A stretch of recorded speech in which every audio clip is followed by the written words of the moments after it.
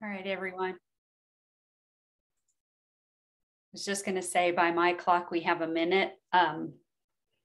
So I'm going to give it that minute.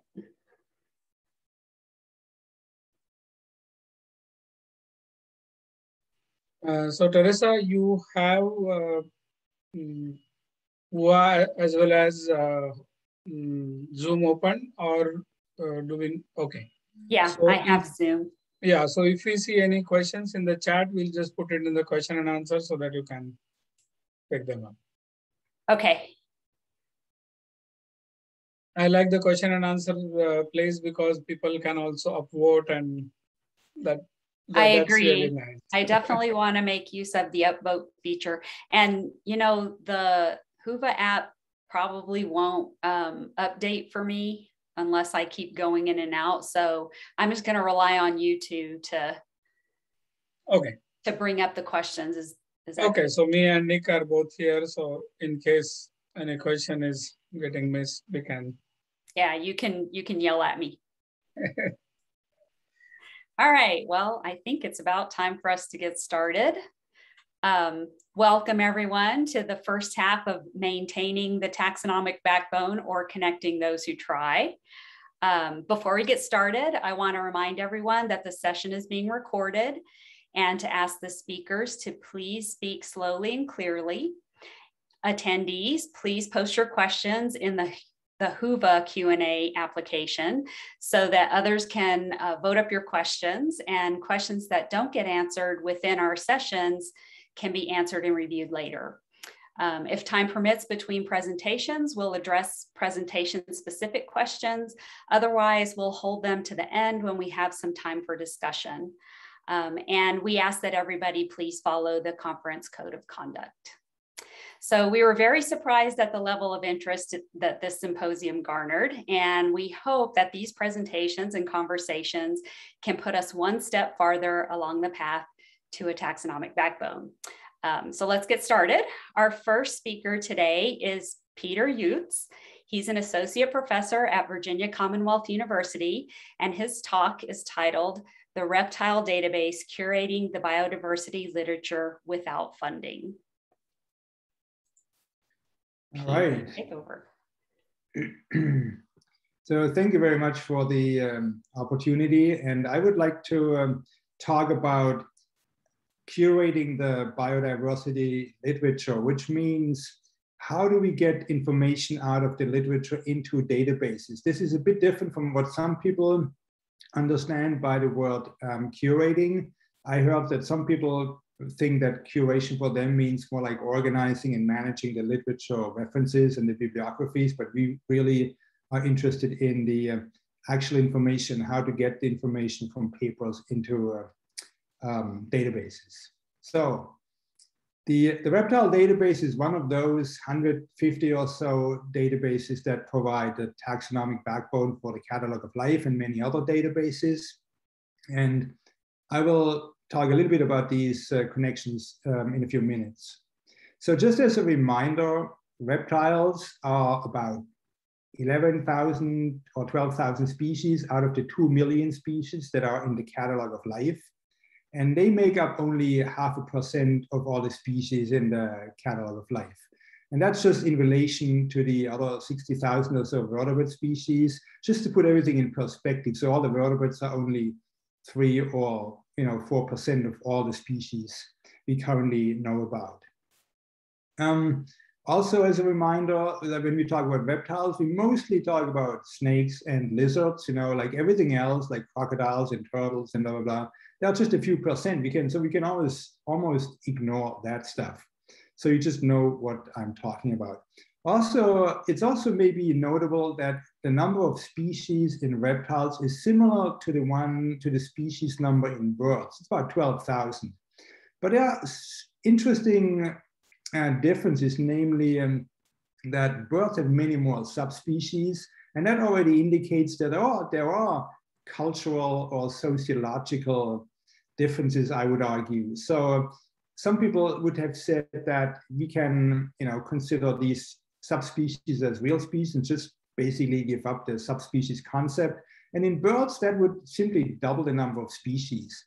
In reptiles, there is actually a strong trend to do exactly that, which may be a reason why we have much fewer species overall, much fewer subspecies. And you can see, like, within the past 10 years, a third of all subspecies have become species, which is why the subspecies number continually declines over time.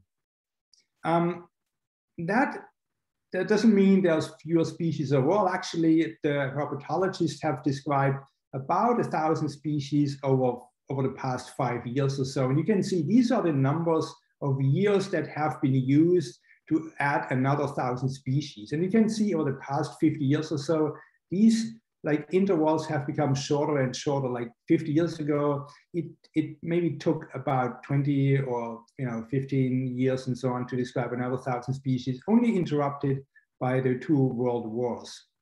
But now we literally add another 1,000 species every 5 years or so. So the speed is actually increasing, not decreasing. And that causes other problems. So for example, so over the past 5 years also, besides having another 1,000 new species, like another 1,000 more species have changed their names.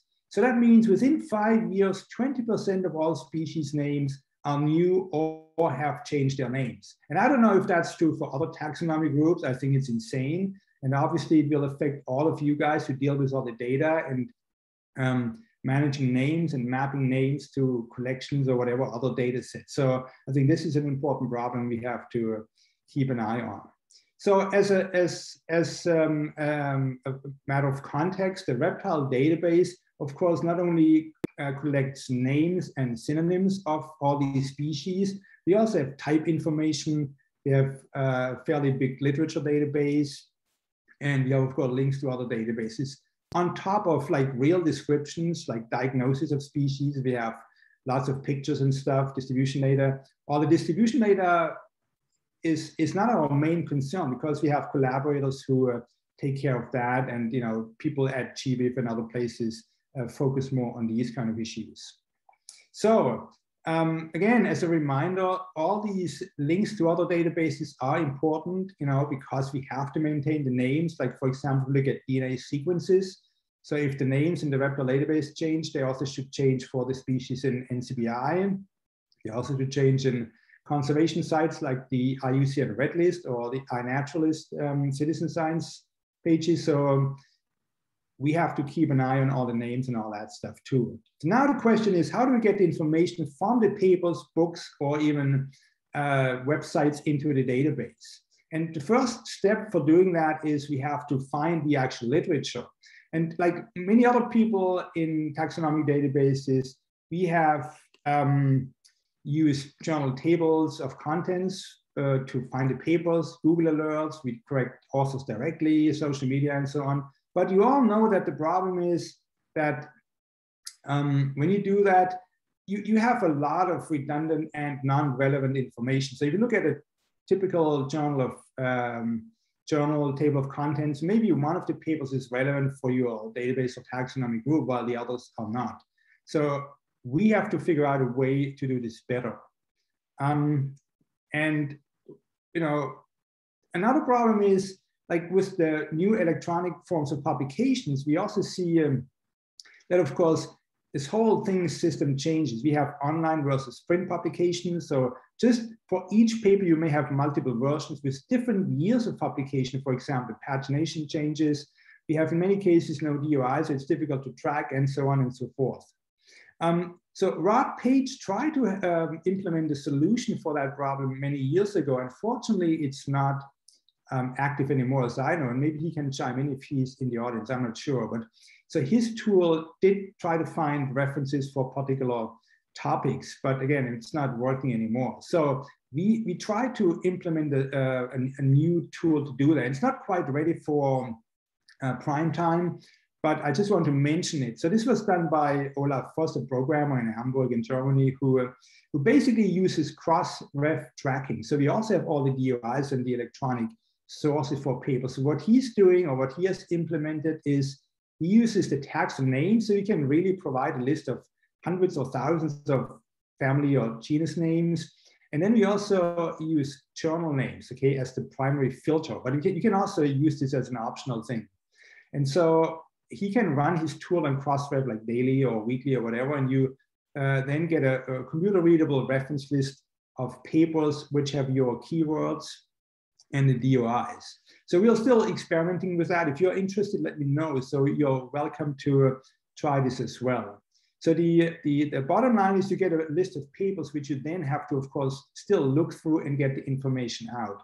So in the Reptile Database right now, we add about 2,000 papers a year, which is a lot of stuff to read. So we cannot do all this stuff ourselves. But so what we want to do, we want ideally an automatic system that curates or extracts all the information from these papers. But unfortunately, most journals don't allow us to do that. There are some, like the Pensive papers, which have some formatting which actually allows to do that. So that's the first step, but most of them don't.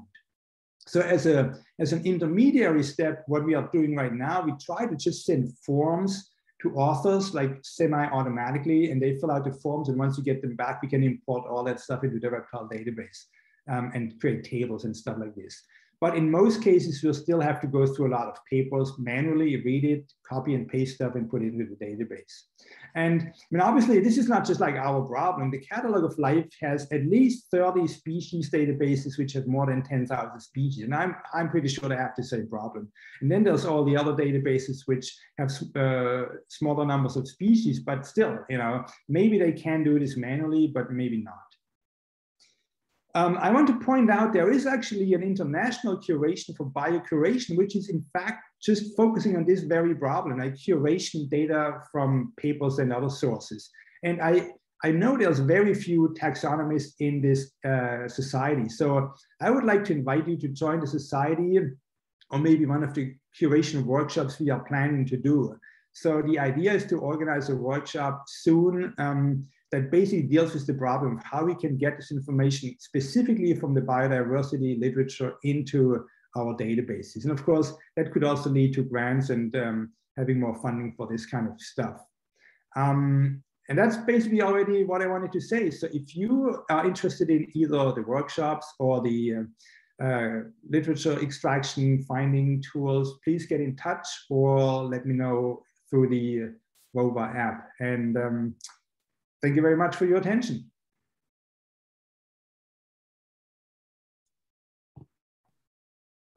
Thanks, Peter. That was super informative. I definitely learned something and also laughed at some of your slides because I feel your pain. Nick, Vijay, do we have any questions? Yes, there is a question. Is there help for your task from Plazi efforts?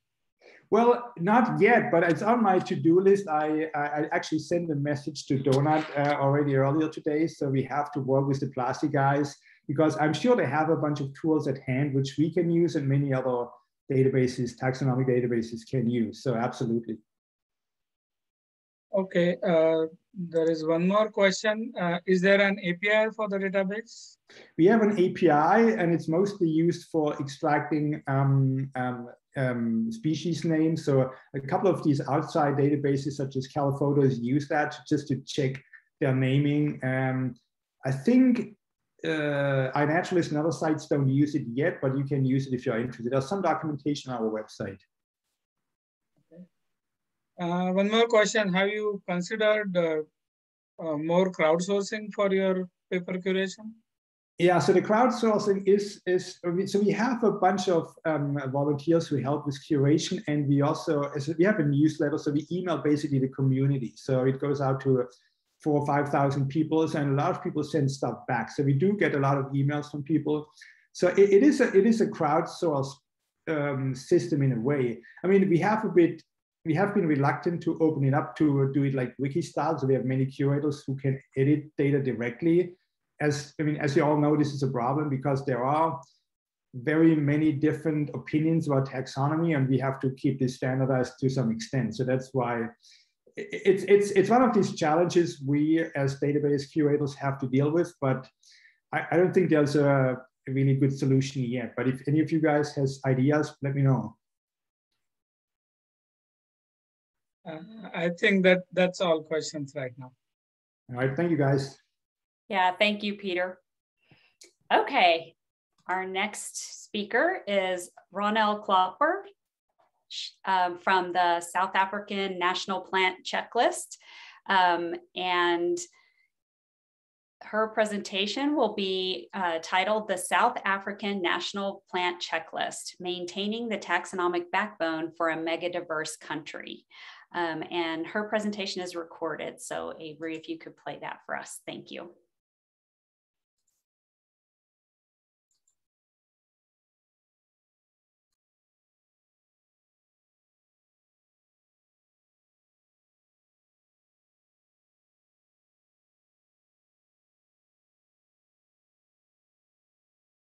Processes and very briefly touch on challenges faced in updating the backbone. But first, a bit of background to set the scene.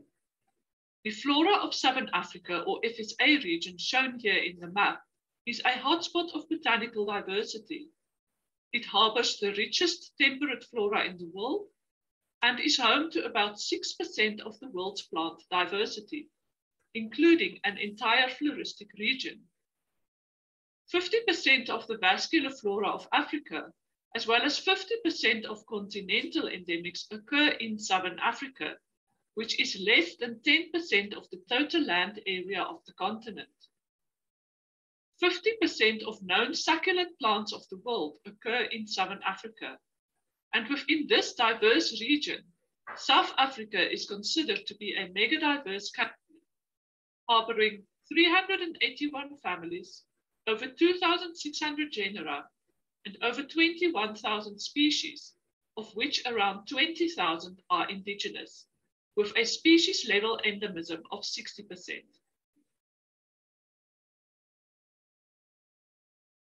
Although Southern African plants appeared sporadically in herbals and catalogues from as early as 1605, one of the first catalogues to include a large number of Southern African plants was that by Berman.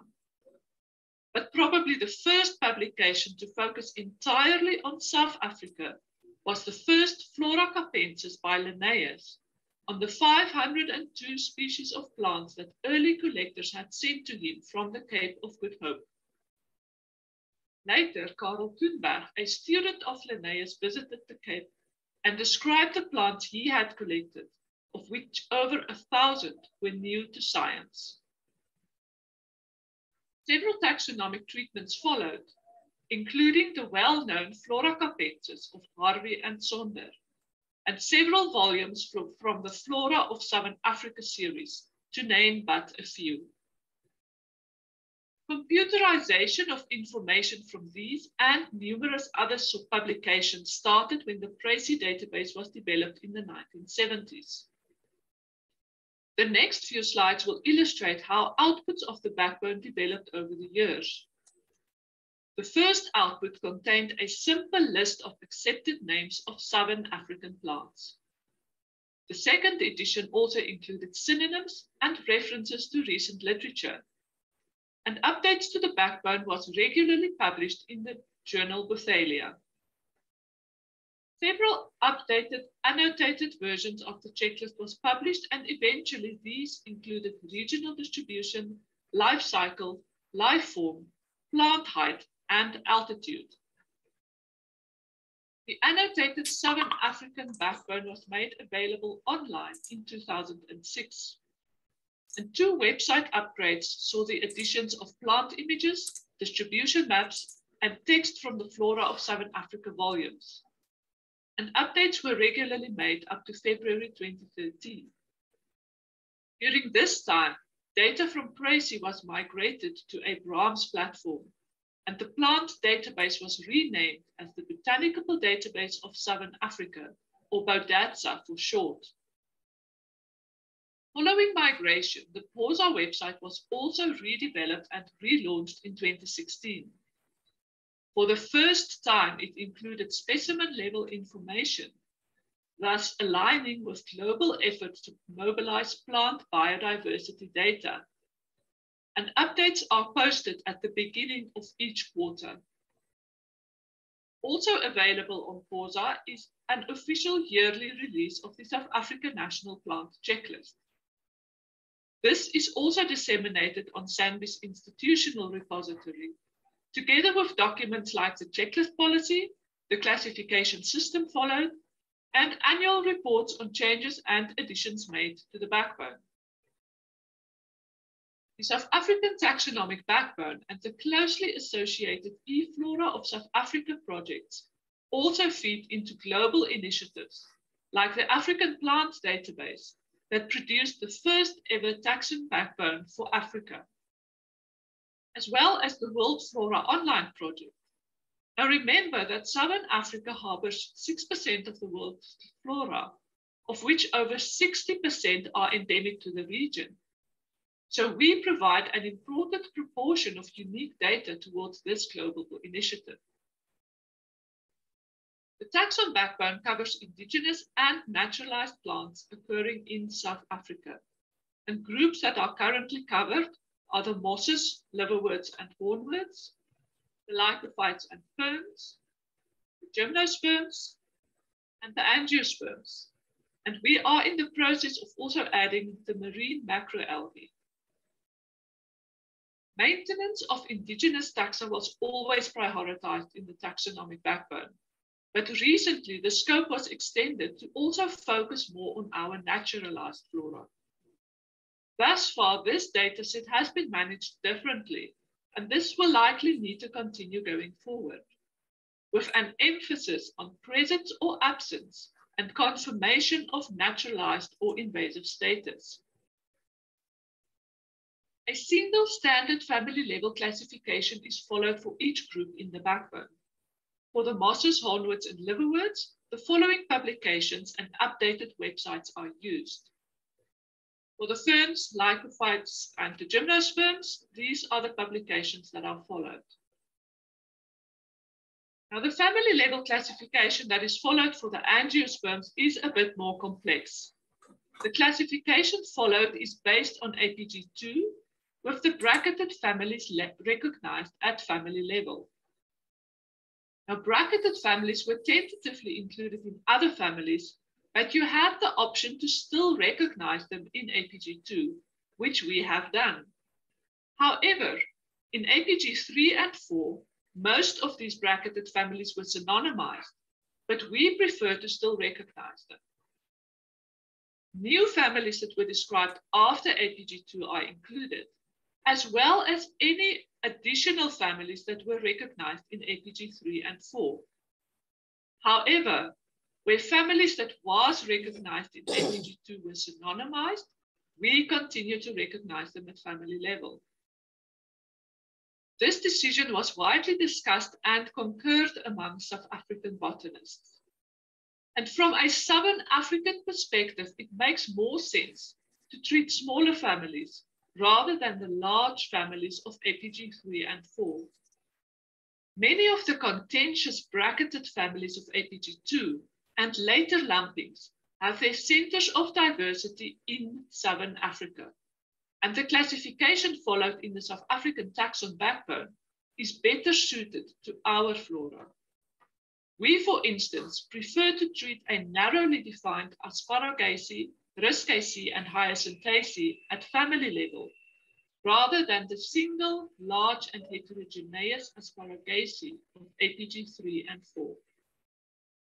This deviation from APG 4 is well documented, and it is easy to amend our outputs to follow APG 4 families where needed. There is a clear policy and strategy that guides how updates are done and which groups should be prioritized. 2 staff members with a sound knowledge and understanding of plant nomenclature and literature take full responsibility for maintaining the backbone. Only published changes are incorporated, and the latest published evidence-based treatment for a taxon is followed. Where competing classifications exist, these are referred to the South African Plant Checklist Committee for consideration. This committee is comprised of qualified taxonomists from various South African institutions. Now, maintaining the taxon backbone of a megadiverse country comes with certain challenges. One of these is finding the required literature. But with numerous sources providing access to literature online, this is becoming less problematic. However, several old South African publications and numerous obscure journals are not yet available online. It seems to be difficult to reach all your end users. Even though up-to-date information is available online and widely publicized, some people still use old and outdated sources. And keeping up with all the published changes and new taxa with only 2 people doing updates is likely our biggest challenge. So we are looking at options to streamline our processes even more. Thank you very much for listening.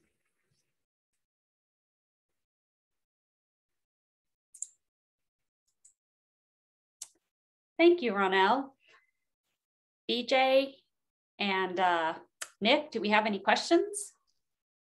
No questions right now. So I can see a little bit of convergence between our first and second talk, and getting those names out of literature and maintaining updated lists is a challenge.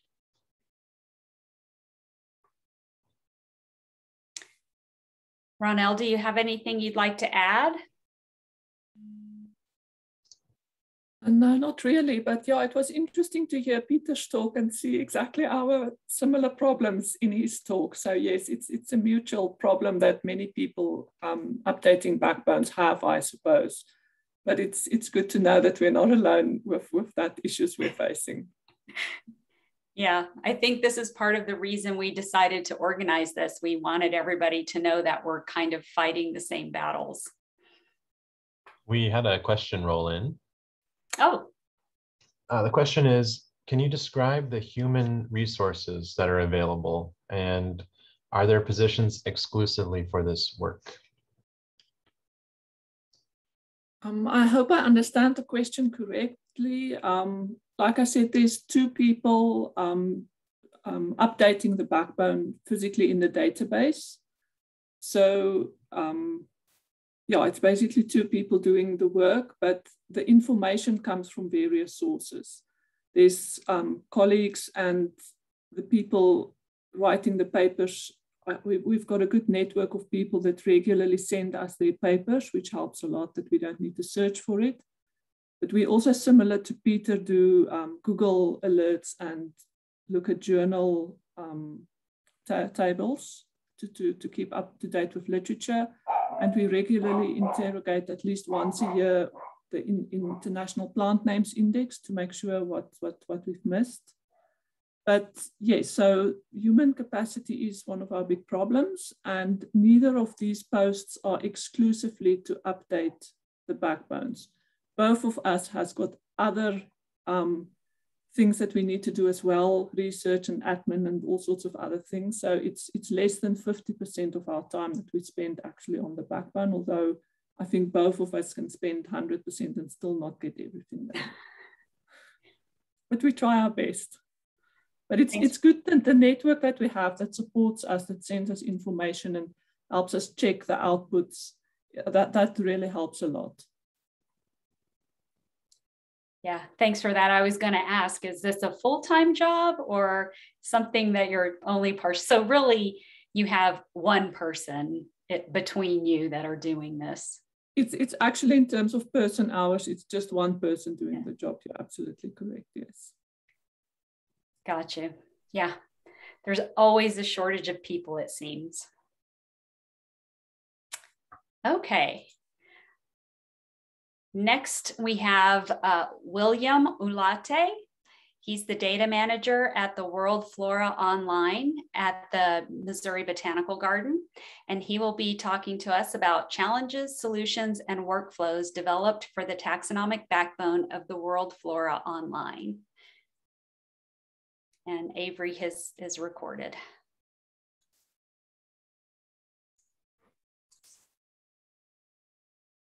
My name is William Ulate. I'm project manager at the Center for Biodiversity Informatics in the IT division of the Missouri Botanical Garden.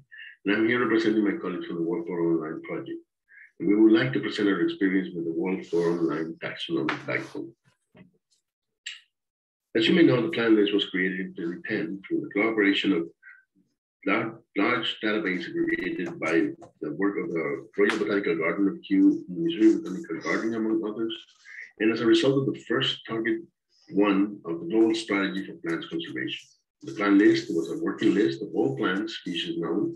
Its objective was to be an integration of all vascular plants and bryophytes, but it has been static since 2014, and it requires an update. World Flora Online is organized in the framework of a consortium of institutions which have signed a memorandum of understanding open for signature on January 2013.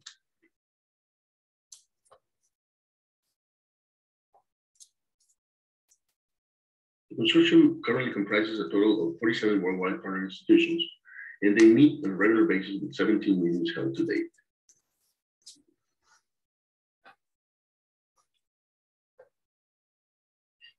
The World Flora Online considers the entire plant world, starting from biophytes to angiosperms, and it must be free access over the internet. It presents a consensus classification to facilitate the understanding of the plant world by non-botanists. In order to achieve this goal, the project needs the expertise of collaborative networks of individuals and of the taxonomists, and to develop the consensus classification as well as descriptive data from published works. The objective is to provide information that contributes to a better comprehension of the plant situation in a changing environment. The consortium is organized in 3 main entities: a World Council that meets twice per year and decides on strategic matters, and 3 subgroups: the Taxonomic Working Group, dealing with classification and taxonomy, the Technical Working Group, dealing with the architecture of the database, coming to the website, and any development of tools, and the Communication Working Group that facilitates the communication among members of the Council working groups and the public. The Holy Portal was developed by the Missouri Botanical Garden based on the Monica portal kindly offered by the Royal Botanical Gardens, Kew. It was initially populated with the plant list taxonomic backbone and augmented by new taxonomic sources, like Solanaceae source.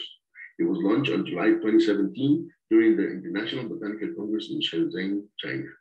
The major new version of the website and the taxonomic data is planned for the end of this year, thanks to the valuable collaboration of colleagues from the Royal Botanical Gardens of Edinburgh. Now, even when it was a great start for a project, it was made clear from the beginning that the e-Monica portal was provided as it was. No support, no documentation, no manuals, basically only the code. To understand how it works, we have to consider that the portal is logically divided in 2 parts: the taxonomic backbone and the descriptive content. Descriptive content can be textual descriptions, images, geographic distributions, identification of keys, and itemized data like trait status, life forms, or habitat. Here's a high-level diagram of the system being developed. And here's a list of 38 approved taxonomic expert networks.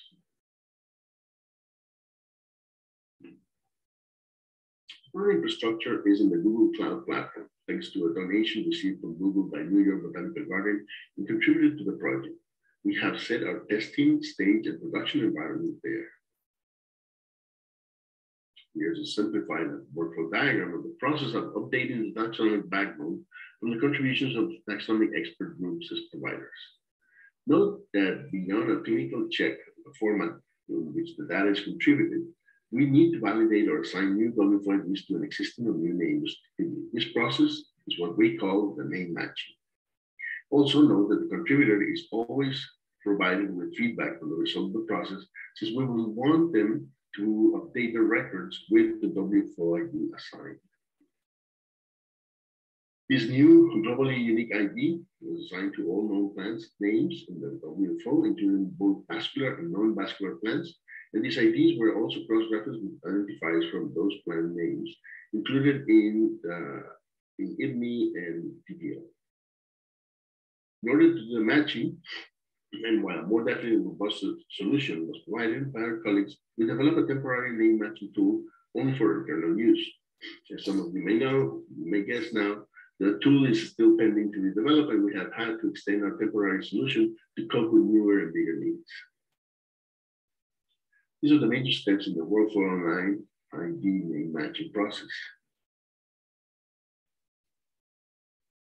As usage is incremented, we had to fine-tune the name matching algorithms guiding the results.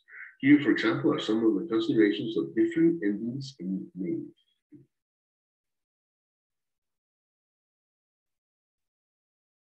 The processing data is being classified into match, near match, main match, not match, and in some cases, even repetition. The output is the process is the same comments provided plus a W4 ID and any comment that could provide an insight on what happened.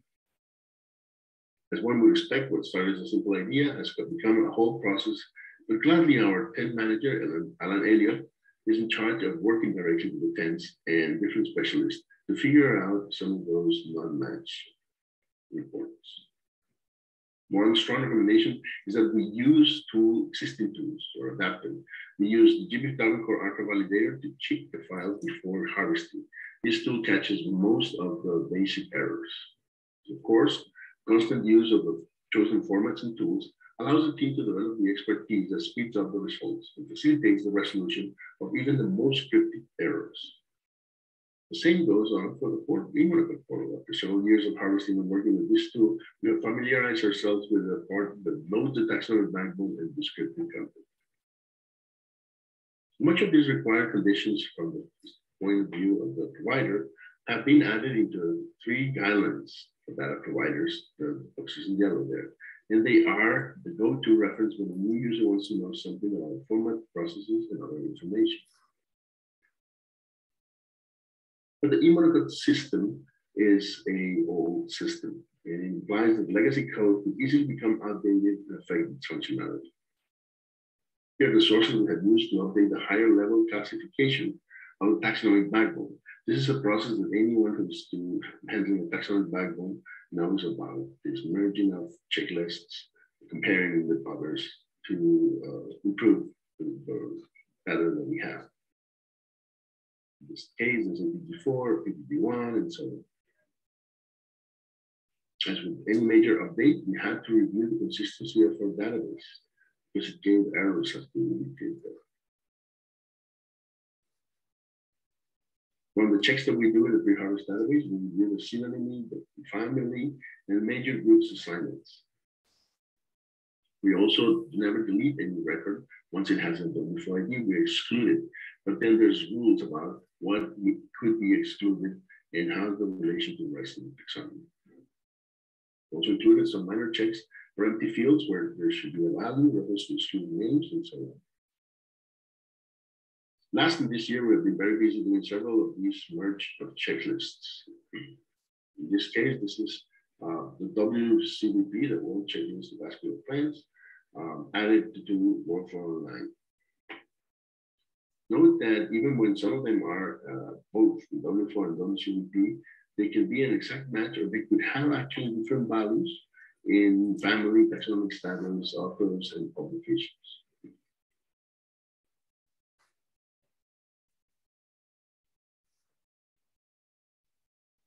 This is the same situation with the INI ID and the WCVP. You know that some of the names with INI ID and both WCVP and WCVP may have different INI IDs.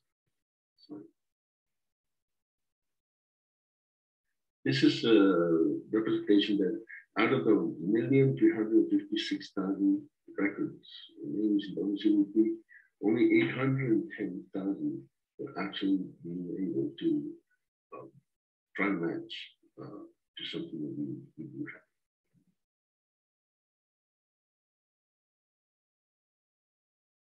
And of course, this means that those reports that come out, differences in yellow, have to be reviewed in some of the checklists like POO or even, and even then you can see how they might be different or have some differences that in some cases are quickly resolved by the providers, and some are not. But it also implies that every time that we do this, again, we have to check for those errors. Here's the results of name matching. We have 82% with name matching Wolf Online and median names, and 84 WCVP names and WFO. But in reality, we have a coverage of IMNI that went from 65% to 82%, and the nomenclator coverage is currently 89%. If we count Tropicus ID as the nomenclator for biophytes. This relation between different checklists allows us to do things like this, but this is the created entry points in Wolf Online that takes the ID of one other list, like IMNI or TPL, and returns the corresponding record in Wolf Online.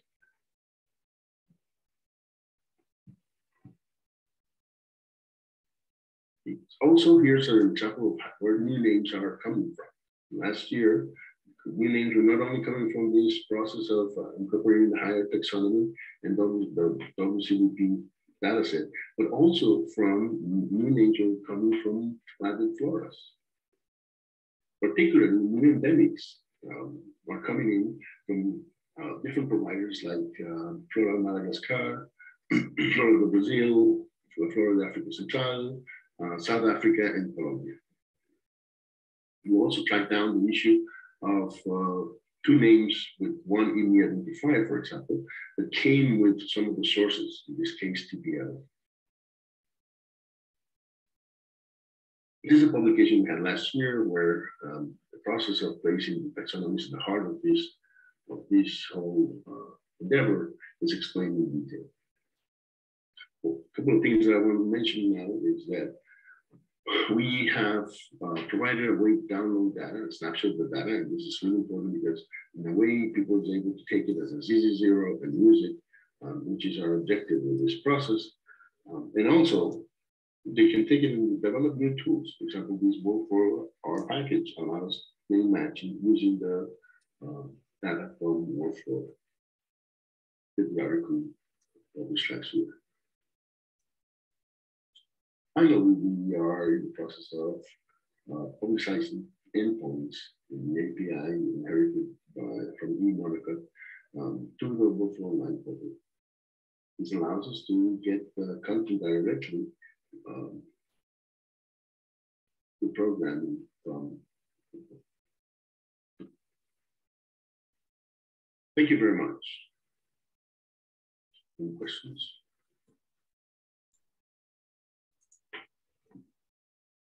Thank you, William.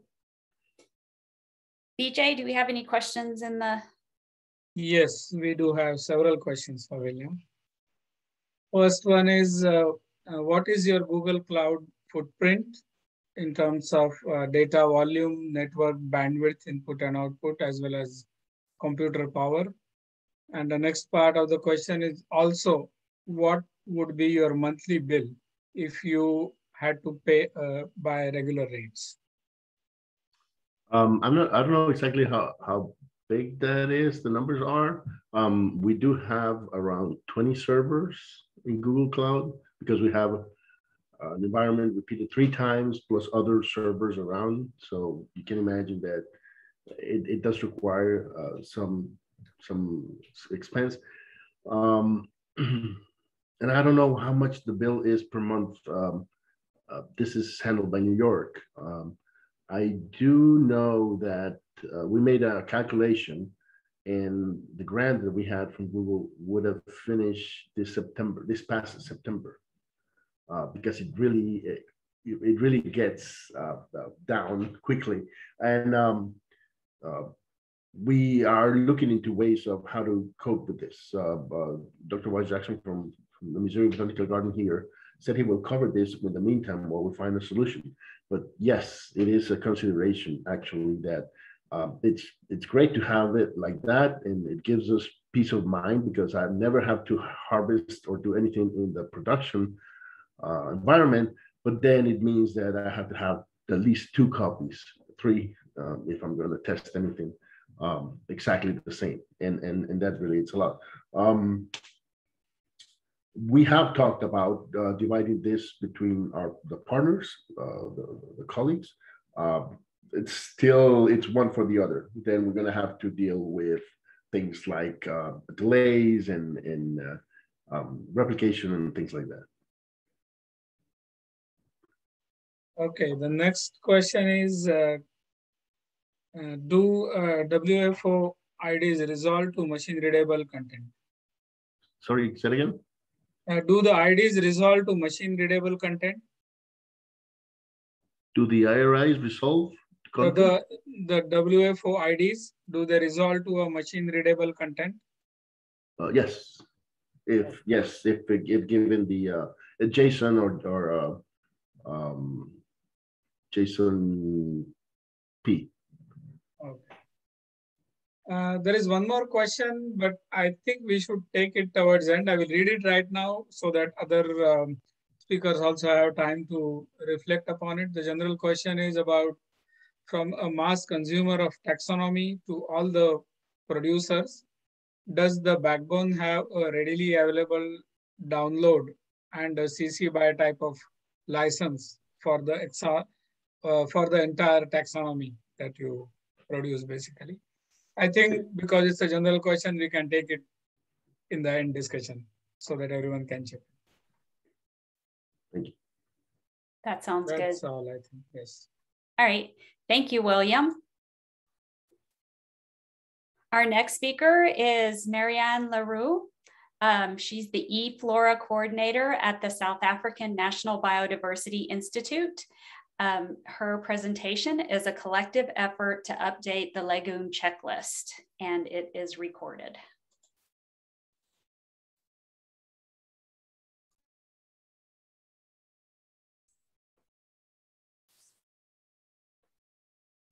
Hi, everyone, and thanks for the opportunity to present the work that was done by the Legume Phylogeny Group's Taxonomy Working Group over the past year and few months.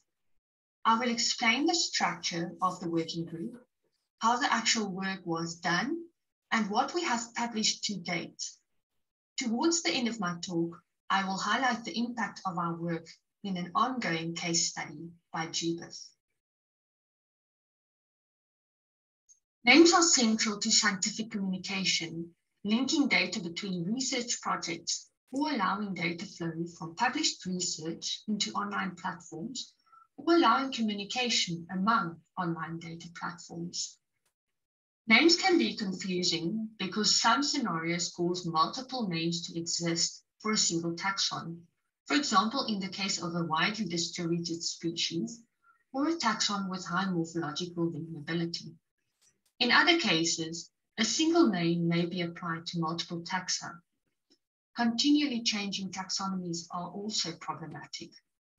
All these scenarios complicate linking data, and therefore a curated, up-to-date species list for the legumes is important to support our own research, in particular the collaborative work that the LPWG is planning around traits, occurrences, and phylogenomics, but also to allow other scientists to answer applied research questions more easily.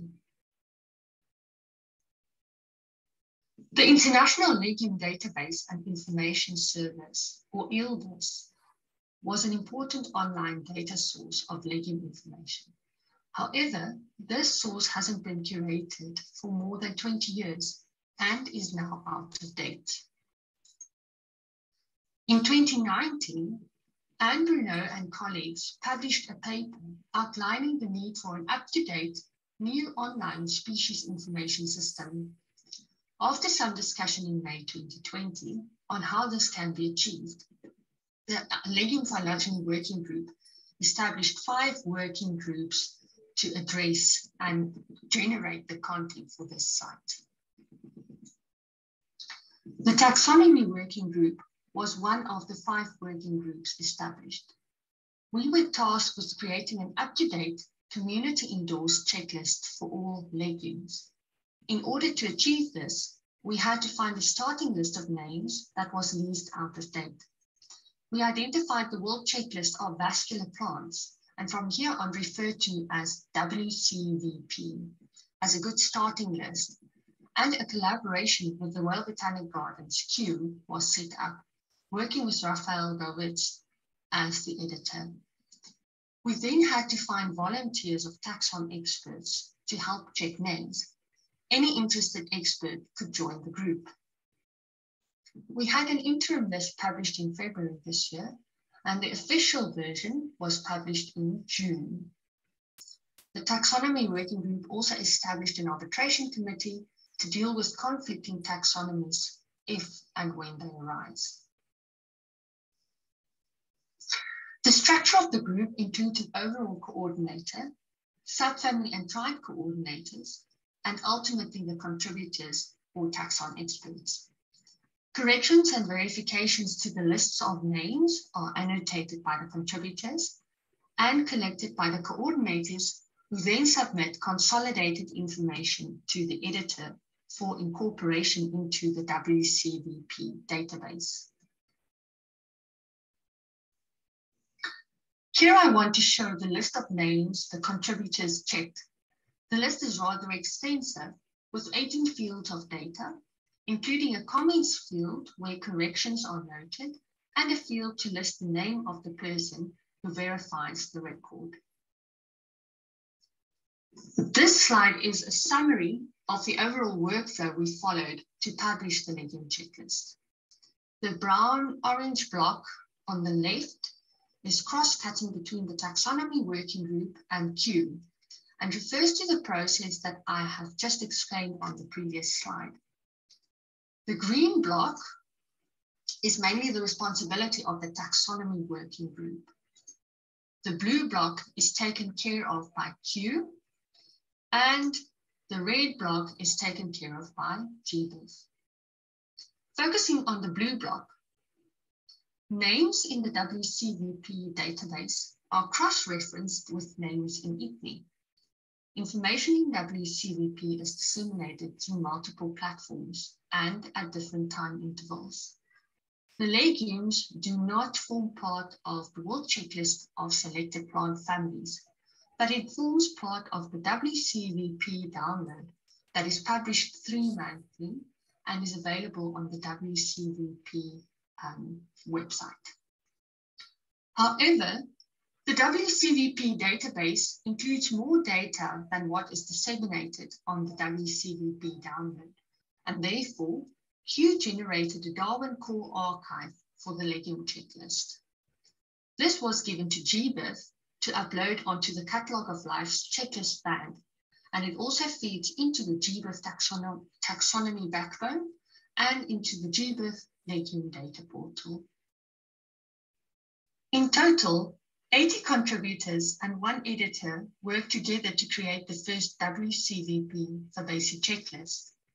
The latest version of the legume checklist will always be available at the link shown here, which is on the Catalogue of Life's checklist bank. To date, the taxonomy working group has checked about 43% of all accepted legume genera.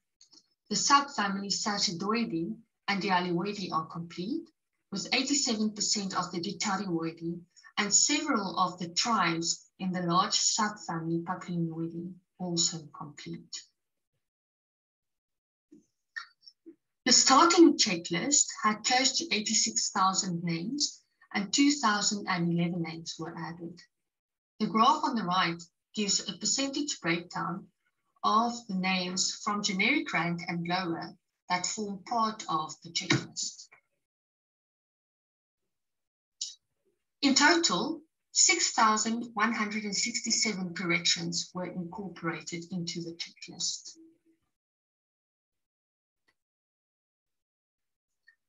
GBIF recently launched their online hosted portals. All of these portals focus on serving data for regions across the world, except for the legume data portal, which focuses on a specific taxonomic group. The WCVP Fabaceae checklist on the Catalogue of Life's checklist band directly feeds into the legume data portal and is also searchable here. GBIF wants to try and quantify the impact and importance of taxonomists in biodiversity data. They have taken a snapshot of the GBIF legume backbone before the February interim checklist was incorporated. And after incorporation, another snapshot was taken.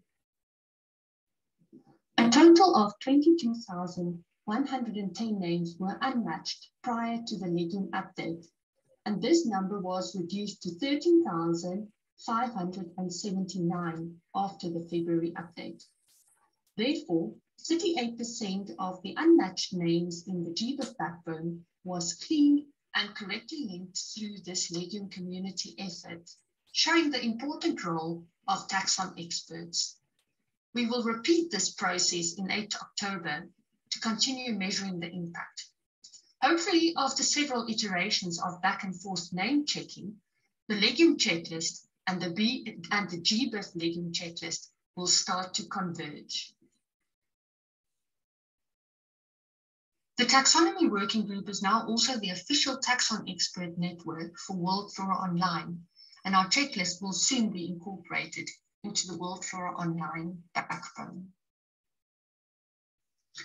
There is still a large amount of work left to do, and the listed subfamilies and tribes on this slide still need checking. Thank you for your attention.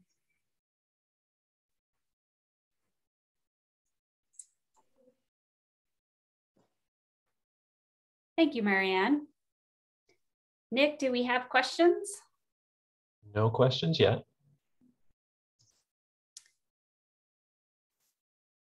I'm a bit curious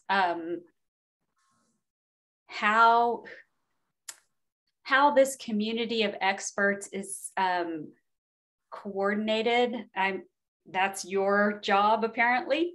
And I'm curious how you have done that and how you plan to keep it up. So the legume community in general have been very active with working together for several years. We have a legume conference, international legume conference that we host. I think it's 3 or 4 yearly since the 80s. Yeah, so through that platform, I think we have generated a strong feeling of community, and also through all our special issues, through the advances in legume systematics, we've also built and worked together to create this community. We have our own magazine, The Bean Bag, that we publish, and yeah, and it's been an interesting experience getting people to work together on this checklist.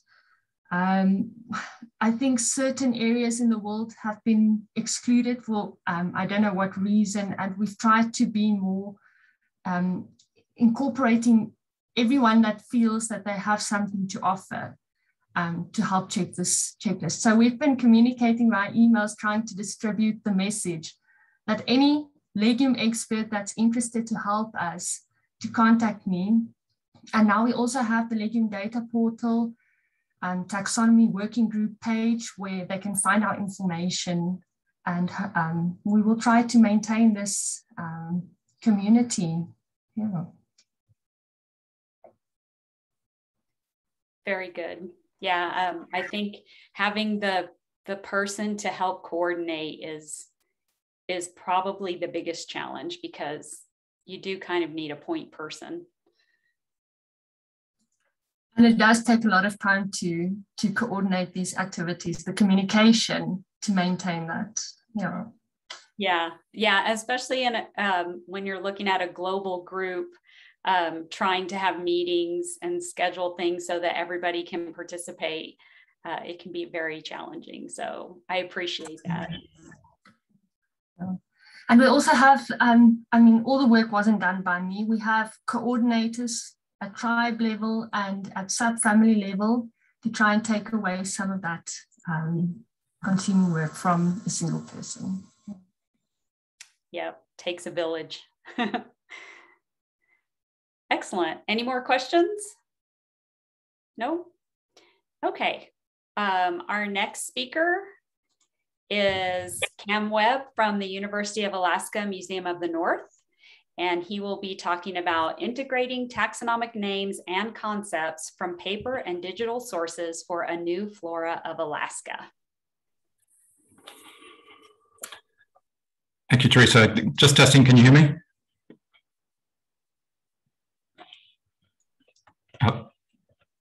Yes, we can hear you. We can hear Okay, you. thank you. Thanks. Great. Yeah, good morning from a chilly day in Alaska. Sun's still not quite up yet. And thank you for inviting us to share some of our progress assembling lists for this new Alaskan flora. There's a large team working on this new flora, but our group here at the ALA Herbarium is responsible for taxonomic informatics and for linking out to various online resources. The new Alaska flora is long overdue. The last comprehensive treatment was published over 50 years ago by Eric Hultane. I think most of the steps we're passing through during this work are fairly generic to any team generating a name list, whether it's for a taxonomic backbone or just for a local checklist. And I hope some of you will find our workflows and solutions useful for your own work. The broad steps can be seen here in the diagram at the bottom of this slide. We started by compiling separate name lists for floras and other biodiversity informatics resources. The names in these different sources then need to be matched, which is a harder problem than it may seem at first. The product was a comprehensive list which provides a basis for taxonomic review by experts, which is still ongoing in our case, and their decisions will determine the final list of taxa for our new flora. A less common part of our project was also to work with taxonomic concepts, the particular meaning of a name by a person or a community. I'll explain more about this later.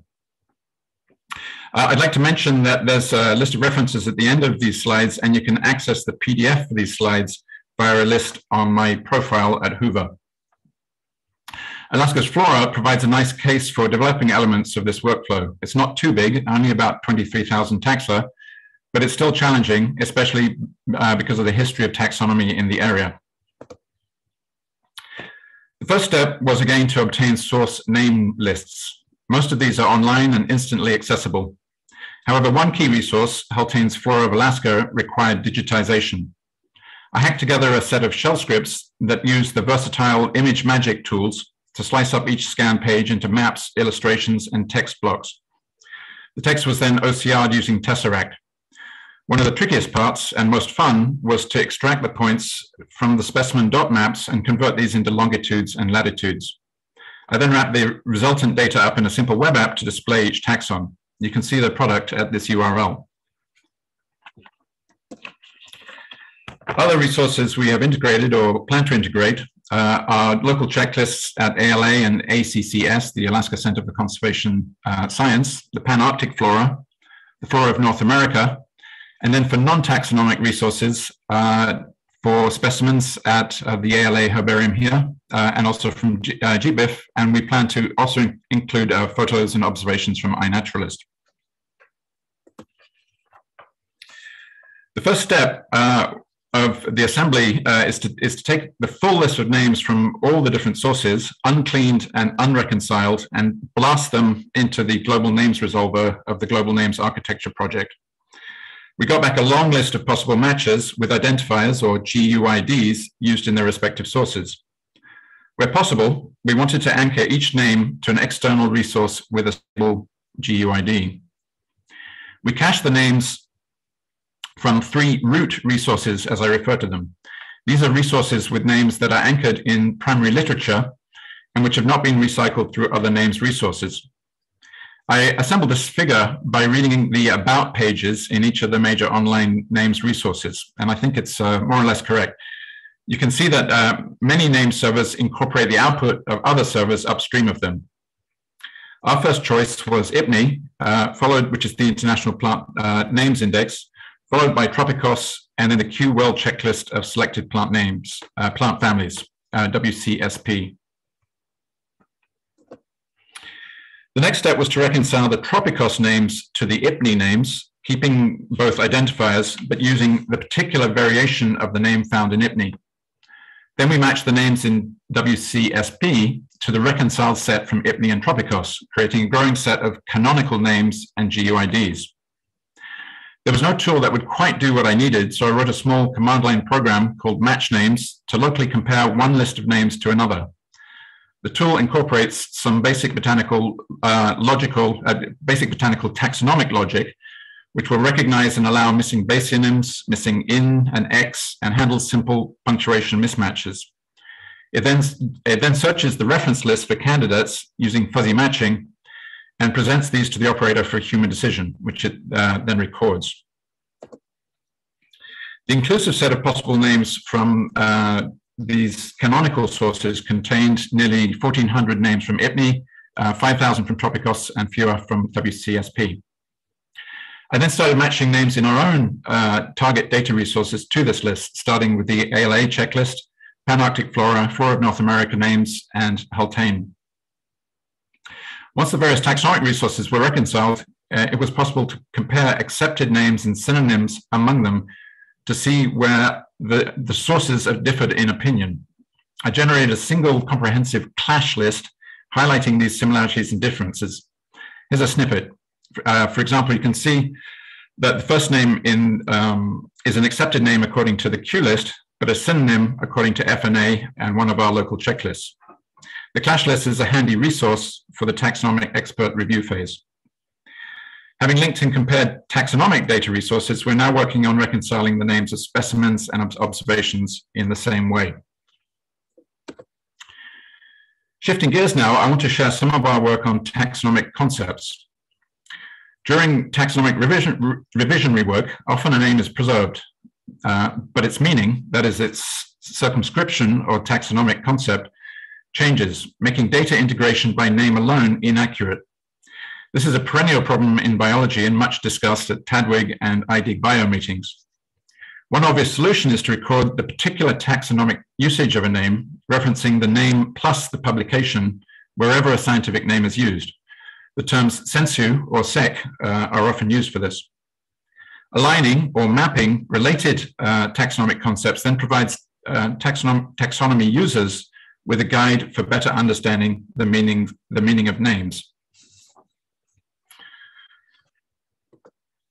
We wanted to align taxonomic concepts in 5 key resources for the Alaska flora: Haltane's Flora, Welsh's Flora, Cody's Flora of the Yukon, the Flora of North America, and the Pan-Arctic Flora. While it may seem at first that extensive botanical experience is needed to do taxon concept mapping, we believe that actually the work is primarily the making of careful logical inferences from text, and we wanted to see if a non-specialist could do this. We're excited that this seems to be true. Kimberly Cook, who you may even have met last night, she was the host of the pub quiz, was not a botanist nor a taxonomist when she started working with us last year on taxonomic concept mapping, but she learned quickly and has achieved a great deal. Whenever possible, she reviewed her alignments with local botanists who have experience both with the plants and with written floras, and Kimberly's inferences were very close to their own. Please see Kimberly's IDIG Bio talk for more about this process.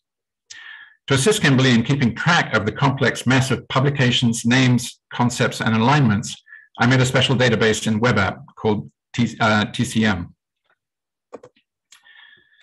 Kimberly generated 482 taxonomic concept relationships among 557 taxonomic concepts in 13 of the largest and most complex plant genera in Alaska. Here you can see a particularly complicated case in Papava, the poppies.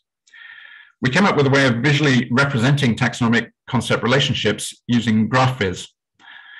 In these diagrams, different line styles indicate the kind of relationship. For example, a dashed line with an arrow means is included in. We found that these graphical representations are fairly intuitive, and they helped us discuss Kimberly's mappings with local experts. Finally, I briefly want to mention some ongoing work for sharing the results of taxonomic concept alignment. Our ALA specimen data is managed in the Arctos database, and we wanted to be able to include taxonomic concept information on top of basic name information. Dusty McDonald, the lead developer, kindly added some new tables and user interface elements to be able to store these, and also to be able to identify a specimen to a concept, not just to a name. How then do we share taxonomic concept data among databases? Well, this has been possible to do in a standardized way since TDWG published the Taxonomic Concept Transfer Schema, TCS, in 2005. I just wanted to mention an ongoing TDWG project led by Niels Klazenger to update TCS and convert it from an XML schema to a modern TDWG style standard. And you can go to the interest group meeting beginning next month. So just a few takeaway ideas on checklist assembly that stand out for me. First, it should go without saying that every statement in the checklist should contain a reference to its original source. Similarly, because taxonomic opinions have differed and will always differ, I think it's important in a checklist to preserve alternate views on accepted names and their synonyms, again, referencing back to the original publications. Linking all names to external GeoIDs, where possible to root resources, alleviates the burden of the checklist itself becoming the arbiter of correct form. And finally, I recommend making the construction of the checklist fully repeatable and transparent. The approach I use is writing documented shell scripts and storing these on GitHub. You can find a link to our GitHub repo and blogs documenting various aspects of this project at our project website, alaskaflora.org. Finally, some thank yous. This work has been primarily funded by a grant from the US National Science Foundation. Thank you to the many people who directly assisted us, in particular members of the new Flora of Alaska Executive Committee.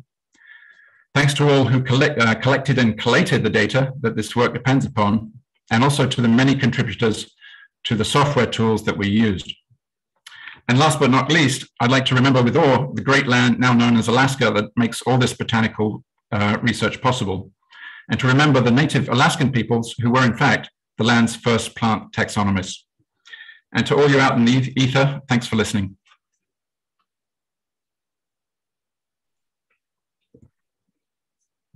Thank you, Cam. Okay. Vijay, questions? Yeah, we have several questions for Cam. First one is from Yorit. How do you version and share your data products? For example, checklist and their provenance for reuse and review. And the second part of the question is, what would help to make it easier to publish and keep track of your data products? Thank you. Yeah. So we at the moment, the question about versioning, we actually haven't released the final checklist yet. So, but we will there'll be versioning in the GitHub repo in which it sort of starts out, and then I think probably all these products will go into Zenodo, which permits versioning, and then any place it goes out on some official site, the Flora of Alaska site, it'll have some version with it. I'm sorry, the second question was? The second question was what would help to make it easier to publish and keep track of your data products? Yeah, easier to publish. Well, there's a million places we can publish. I think one of the big problems I think about a lot is discovery, and where do you put these things such that they hang around. There was yesterday's session about knowledge graphs is one way of going with this. I do like Zenodo as a place that seems to be fairly permanent for leaving products. Yeah, but this is a generic problem with making things stick around. Thank you. Next question is your clash list available for download? It is, yeah. There's a link to it in the slides, and the slides are linked to on my profile on Hoover. So it's also not an official product yet, but yeah, you can take a look and see where we stand on that. Okay, so I have a question. What is your approach if and when taxonomic concepts are not well defined in the literature? Yeah, and this is often the case. There's 5 standard relationships that have been sort of pioneered. Nico Franz's work and also used by Alan Weekly. And these are is included in, overlaps, is congruent with, and is disjunct from. We found that actually we end up using a more like a superset of relationships, which is simply intersects. and says, so we say that this concept intersects this because it has at least one specimen in common. And unfortunately, it's often not possible to be more precise than that. Okay, one more question. Could you share a bit more of your experience on how to involve non-experts to work with taxon concept alignment cases, and what are their backgrounds, and will they have to know about the more technical sides like RCC5 and possible words, and the more biodiversity expert side things like background about a particular species? Yeah, thank you. So in conversations about taxon concepts, one of the big repeated ideas is that it's just too much work to do. And so if we can get this work to be done by people outside the sort of trained taxonomist community, it could make that more feasible. So that's why we tested working with volunteers initially, and then we worked with Kimberly, and it's been great. The key thing is just close attention to detail and consistent logical inference. And then we also, what I didn't mention is that all these decisions, at least the ones that are not simple, are then documented so they can be checked as to why a particular decision was made in that way. And these things are all fairly trainable things for almost anyone. So I think there's a lot of potential for non-experts to work on this. One more question. How do you link a specimen to a concept if the specimen label only gives a name? Is each specimen just a taxon name usage, or can you map them to a concept with a reference? Yeah, that's a great question. It's also a key problem for this is, most specimens don't use concepts. Sometimes concepts can be assumed or inferred if there's a generic, a dominant flora that was used at a particular time in the past. So using date as a guide to which concepts were used is one way to do this. But in the end, it may, many of these are not recoverable to a concept in the past. The key thing is that going forward, more and more people actually cite a concept rather than just a name when they're identifying a specimen. I think that's all for the time being. Great. Thank you. And a big shout out to Kimberly for all the puzzle solving that she has been doing. Yeah, thank you, Cam. Our next speaker is David Mitchell, CITES Technical Information Specialist at the Integrated Taxonomic Information System, ITIS, and his talk, ITIS and the Global Taxonomic Backbone. Hi, it's a pleasure. It's a real pleasure to be here today, and I'm speaking from the foothills of the Blue Ridge Mountains in Northern Virginia, and I acknowledge the Piscataway, Massawomack, and Manahoac indigenous peoples who are and have been of this land for centuries. So ITIS is a partnership created in 1996 between government agencies in USA, Canada, and Mexico. The partnership was formalized under an MOU with a charter to develop, scientifically review, improve, and maintain a taxonomic information system. With that charter as the foundation, ITIS, as a foundation of ITIS, the mission is set. Communicate a comprehensive taxonomy of global species that enables biodiversity information to be discovered, indexed, and connected across all human endeavors. So ITIS is global in scope, and although ITIS is funded by the US government, partnerships are not restricted to federal agencies. NGOs and educational institutions, for example, are welcome to join the partnership, which works together to establish ITIS priorities.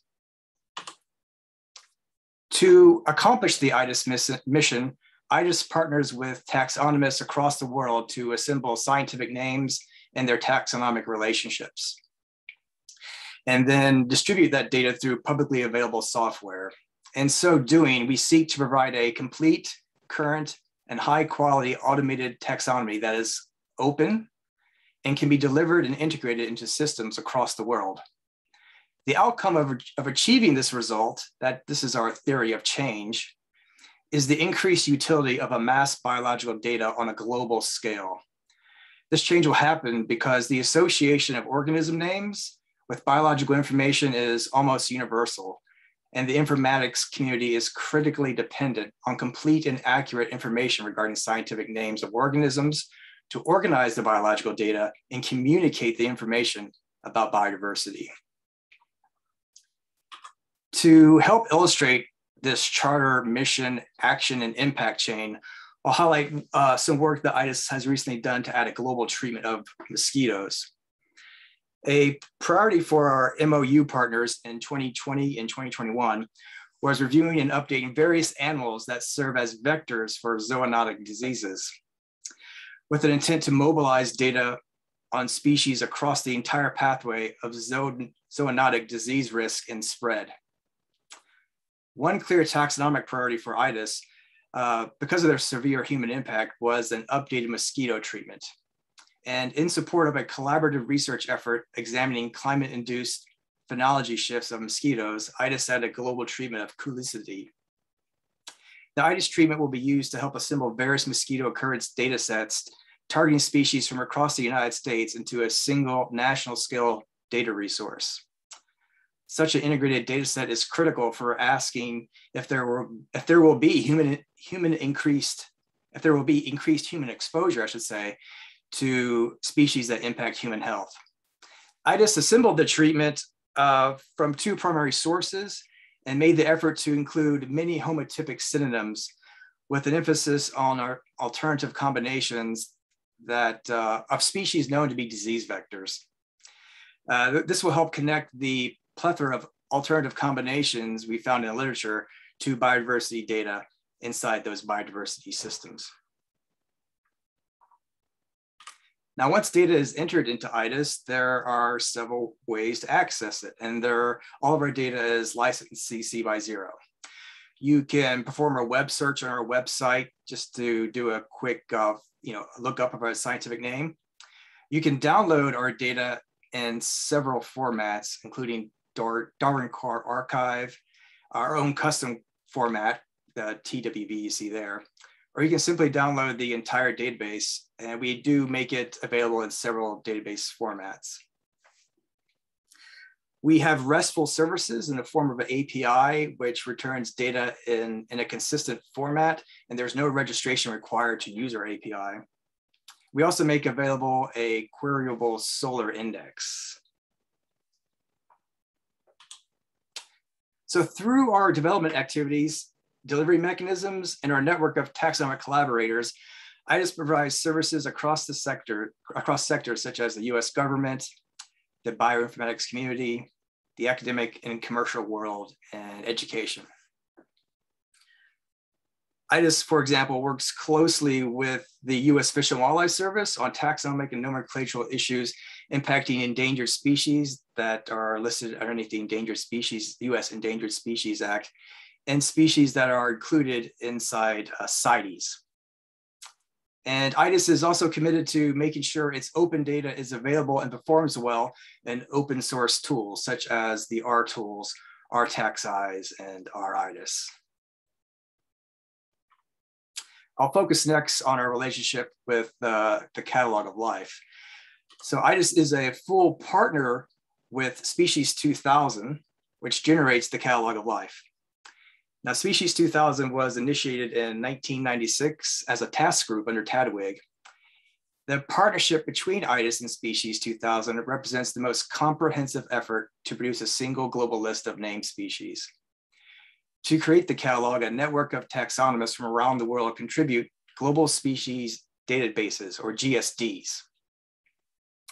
A GSD represents a complete global perspective of the species included in the taxon at the time of the GSD's completion. Currently, Catalog of Life is comprised of about 160 data sets, totaling 1.9 million species. And those species are linked together via a management hierarchy to create a single data set. As the catalog of life modernizes its processes of list creation and expands its own network, the content gaps will be filled and its timeliness, or how up to date it is, will be enhanced. This will benefit supported infrastructure like GBIF and the Encyclopedia of Life, who will be able to reduce reliance on custom processes at their own end to fill in those gaps. And so we'll hope to see those inconsistencies be kind of eliminated, since they impede interoperability between those data infrastructures.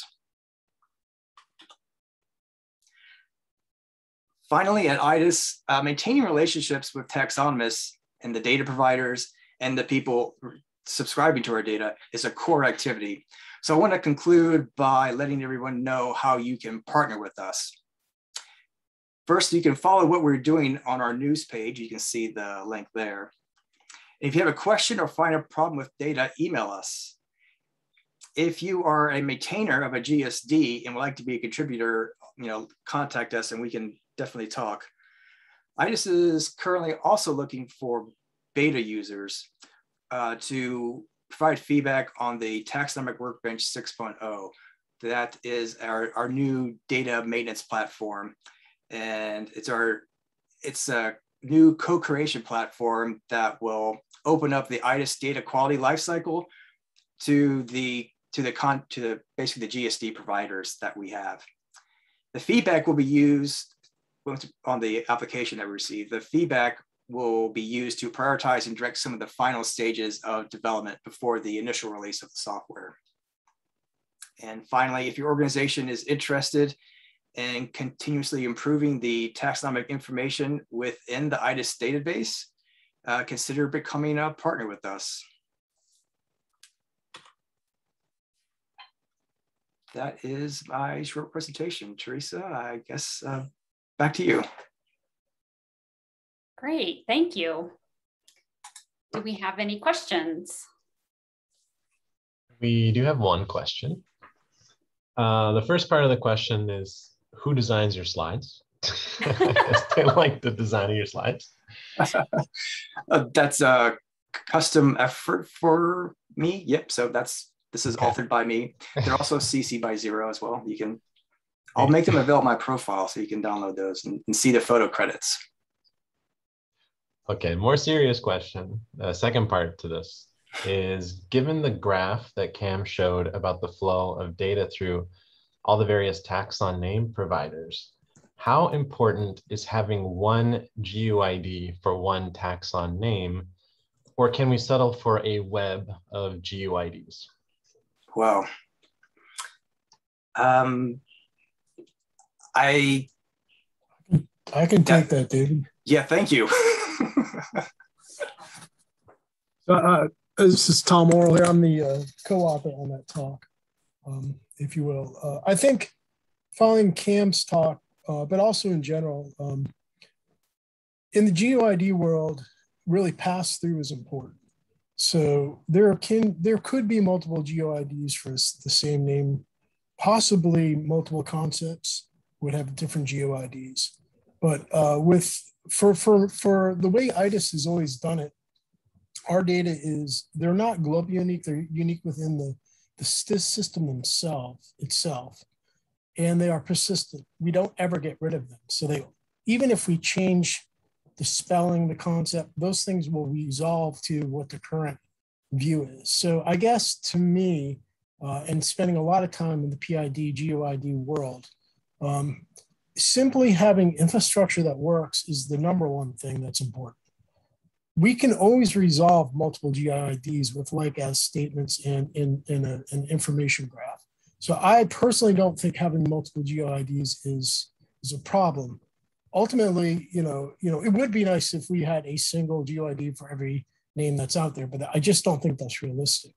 So from a catalog of life perspective, I think, and this goes back to how catalog of life is currently, is the backbone for GBIF. That was maybe not clear in our talk, but we not only are working with GBIF, we are GBIF in many ways. I think there is an effort there to kind of unify that GUID process. And I think that will go a long way towards Cam's comments. I don't know if that makes sense, but and I can expand offline if somebody wants to. Yeah, I think we had a question by Carlos Martinez. He's going to give it by microphone, so go ahead. Yeah, thank you. And thank you for the talk. I was going to ask if you have a memorandum of understanding already with Scratchpads, because probably, as you know, Scratchpads is using the ITIS data model for input of taxonomic names. So I think that basically any name that we have is interoperable. So I'm running a database on myriapods, on centipedes, millipedes, and so. And if those names can flow directly into ITIS, well, I'm happy with that. Like in 2020, we had around 200 new species of Myriapoda and Onychophora in the world. So, and one thing that I was going to say, I don't know if the model has improved over time, but if it has, then please tell the developers of Scratchpads in London, because for example, I remember that one of the things that I see the most is that we have this dichotomy of valid and invalid names, but that's not the highest level. So we have unavailable names, which is over that dichotomy. And this is not correctly implemented in the system as it should be in the Scratchpad side, but maybe it's a documentation problem. So if I can help in any of these, I'm taxonomist, I have experience in nomenclature, so I can certainly help. Yeah, thank you. And that's really good to hear. I mean, we don't formally have an MOU yet with Scratchpads, but it sounds like we could at least start with some type of data exchange. And I can share with you like how it would work today and how we expect it to work tomorrow with our new co-creation platform that's coming up. Thanks, Carlos. And I would add that would be a great way to move forward was, basically some sort of formal pipeline with the new platform that would allow people who are using Scratchpads to connect directly. And that was how we designed this, to understand that there are people that use our model directly, but there's also other workflows. The idea is, along with TaxonWorks, AFIA at Worms, and ITIS's Catalog of Life, we would have 3 co-creation platforms that would allow taxonomists to go directly into Catalog of Life via those 3 pathways without having to maintain their own infrastructure. So ultimately, we're trying to build the community, the tools that are necessary to do the work that you need to be able to get to where you want to be without having to maintain that infrastructure. And that was really the point of doing it. We do have 2 more questions on the Whova app, but maybe we want to move on for time and we'll handle those offline. Yeah, or we can handle them after the next presentation. Yeah, okay. Great. All right, our next speaker is Beckett Sterner, Assistant Professor at Arizona State University. His talk is Wanted, Standards for Fair Taxonomic Concept Representations and Relationships. Hi, everyone. Thanks for making it to the end with us. And it's been really great to see the other talks, thanks to the organizers of the symposium. I especially see resonances with Jacob Butz's talk and Cam Webb's for what we're going to cover here. And this is kind of me talking about a group project coming out of a proposal led by Nate Upham, focused on mammal species of the world, the sort of next generation, what that might look like. I'm not going to really talk directly about the mammal species part of it, but sort of an idea that came out of it related to fair data. So get in touch with Nate too if you want to hear more about that side. So the kind of larger problem that we were trying to tackle together is this issue of, if we're collecting data for the long term to understand biodiversity change over time, well, then you also need to take care of it for the long term. And for a given data set, as the categories change that we use to label and make these observations meaningful also change, then the labels become increasingly ambiguous with time. And the number of records that are actually accurately identified is going to go down because the meanings of the labels are shifting, but the labels themselves may not be updated. And part of there's a sort of systemic issue here that we're trying to think about how to find our way out of, where you have people publishing data on the bottom left of this figure here, such as Arctos, like Cam Webb was talking about, But oftentimes there isn't the resources or the legacy data to provide exactly that according to that designates a particular concept that the identifier had in mind when they said, this is, this species of mammal. And then this gets pushed up and merged in ways that can then create new issues as you're trying to combine data sources that are impartially or incompletely labeled according to multiple different sources. And nonetheless, it has value by giving you sort of this bigger picture that kind of has important signal in it. And when it gets used by species experts that are really trying to drill down and understand what's going on with any given species, they're doing a lot of cleaning and curating of this data, but then it ends up in reports or publications or in local databases, and we don't complete the loop there. And so it's not going back to help the data publishers improve what they're up to. And so everyone has good reasons for sort of what they do individually, but then we kind of get into the systemic sticking point. And so is there a possible way out?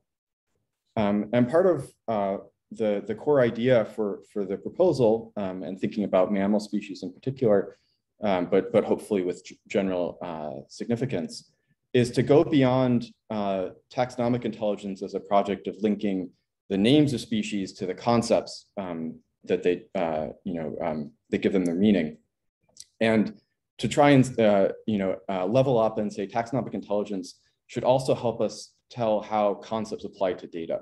So can we curate information about the meaning of these species names, how to operationalize the concepts that go with them, that we can then apply to improve the labels and their accuracy and their precision on the original observational records. And so you can imagine here on the left here, we start with the generation of an occurrence record as an evidence of an organism out there in the world.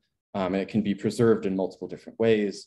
It gets linked through nomenclature to particular taxonomic treatments, type specimens, and names. And the community has been pushing to associate those names with concepts, trying to keep track of which name goes with which concept and was used to identify the specimen. But there are these things that actually tell us what the concepts are, how to apply them, how to use them, that we haven't yet brought into the picture. And that's where we're trying to go here, and where we think could really open up a new role for taxonomic authorities and bridge this gap in the feedback loop that I was describing. And so this is the pending proposal we've submitted on mammal species of the world next that Nate led. The idea here is to extract and curate authoritative information about what the mammal species names mean that we can then use to apply with computational methods to actual observational records, occurrence records. And this can unlock a number of different benefits for each of the different stakeholders that I was describing here. I'm going to keep going just for the sake of time.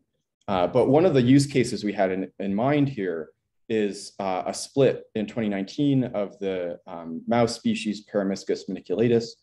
And the maniculatus originally spread all the way up from this orange bit here through the medium blue and the green, and then down into the Sonoran Desert.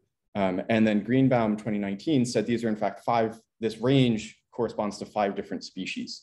And so in one fell swoop, 250,000 GBIF records are affected by this split and have become ambiguous and potentially incorrect, right, or inaccurate if you just use the name Peromyscus maniculatus. And this has sort of downstream implications as this species, in some sense, unclear, does seem to be, for example, a potential reservoir for COVID-19. And so there's an experimental study that provided some initial evidence for this, but they were using Peromyscus maniculatus without paying attention to the split. And so sort of illustrates the importance. Well, these maps, right, that are in this publication that I'm showing here as in PDF form, can actually help us update any of the records that do have geocoordinate information with them or locality information we can turn into latitude and longitude. And so if we go to the original Greenbaum 2019 and extract those maps as GIS layers, we can then apply this representation of the new concepts, the map, to the georeference data and computationally update the record with an accurate and current concept label. And we've been playing around with ways that AI can help us make inferences about some of the data records that are outside the map ranges, or potentially have uncertainties that fall along the boundaries here. And a graduate student at ASU in our group, Caleb Powell, is working on a manuscript that will say more about that. So keep an eye out for that coming soon. And the core idea here goes beyond just maps of the species ranges. We can also think about a broader suite of ways to represent taxon concepts in operational ways, especially reference gene sequences, photographic images, which I think a number of groups like the Reptile Database are already pulling in from iNaturalist. But if we can sort of curate them to a specific concept, there's potential application of that curated data set to identify future observations to the concept level resolution. And then I also want to make a mention of important work that's been going on and sort of precedes us here in terms of diagnostic traits and trying to extract those and annotate them using anatomy or phenotype ontologies. And I think we're sort of building on that and taking it into new modes of data, new modes of representing what the concepts mean.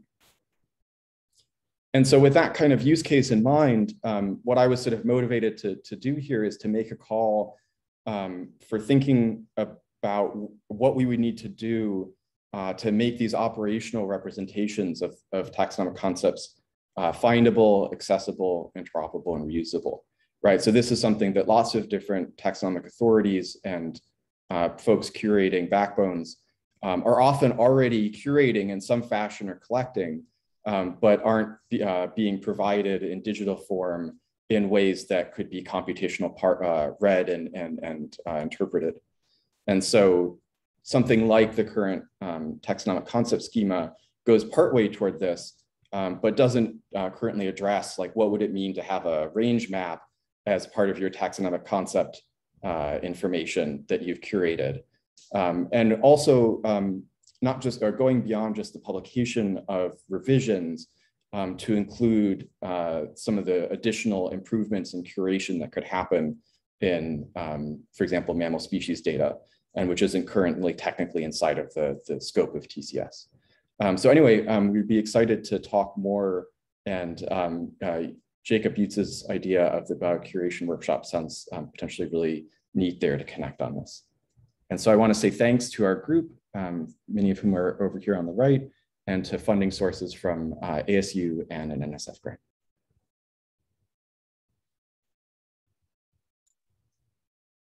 Great, thank you, Beckett. Do we have any questions?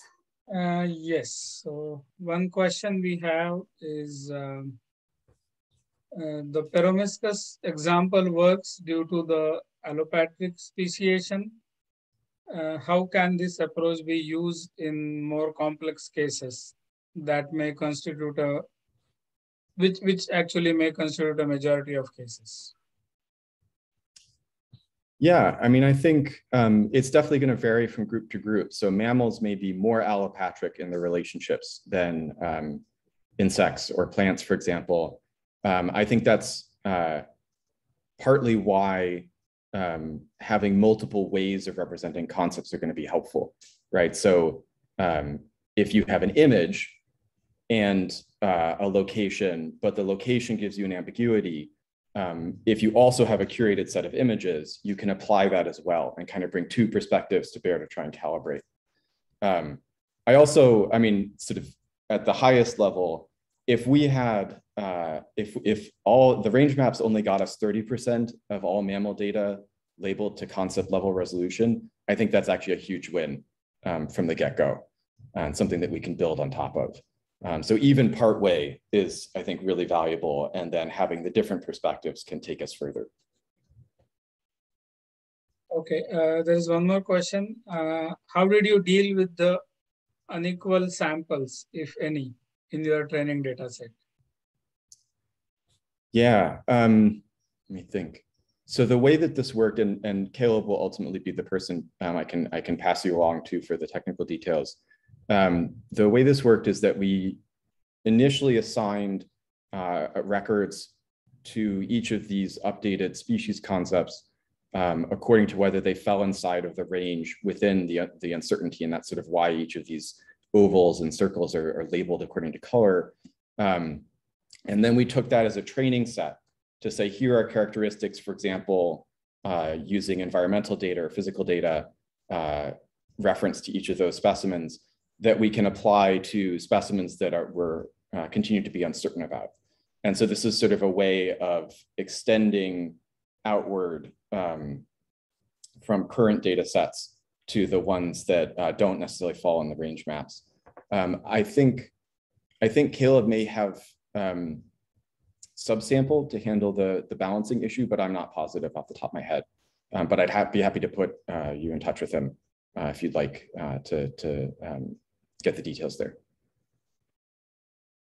I think there are other questions are for like generally all the panelists, or there is a specific question for David. So I think now, since we do not have any specific question on this, we can open the floor and can handle maybe the general questions. So the question for David is, how do you track usage of and references to specific versions of ITs? What information / value do you get from the usage statistics? We do track several usage statistics, including the number of ITIS downloads that we receive, and of our database, all the way to the number of individuals that are using our website. And the government is and we do track those to sort of evaluate our impact, and those are, evaluated. We get a lot of use through our API as well, and we have not only a static API, but we also have a solar index, and so we track the number of basically the number of calls against both of those. There is one more question. Given sequencing is a very common data product associated with species, are there any plans to work with NCBI taxonomy group to bring that into the line with ITIS? If Tom's on the call, he might be able to. I believe NCBI taxonomy uses catalog of life, but Tom, go ahead. Yeah, I would say that my background is in both zoology and also molecular biology. I don't necessarily see those two things as always being congruent. The NCBI taxonomy has to deal with things that often haven't gone through the description process. So they're much less formal in the process they use for taxonomy. ITIS is about well-established, defendable, published taxonomies. So if anything, ITIS might appear within NCBI, but I don't usually think it goes in the other direction.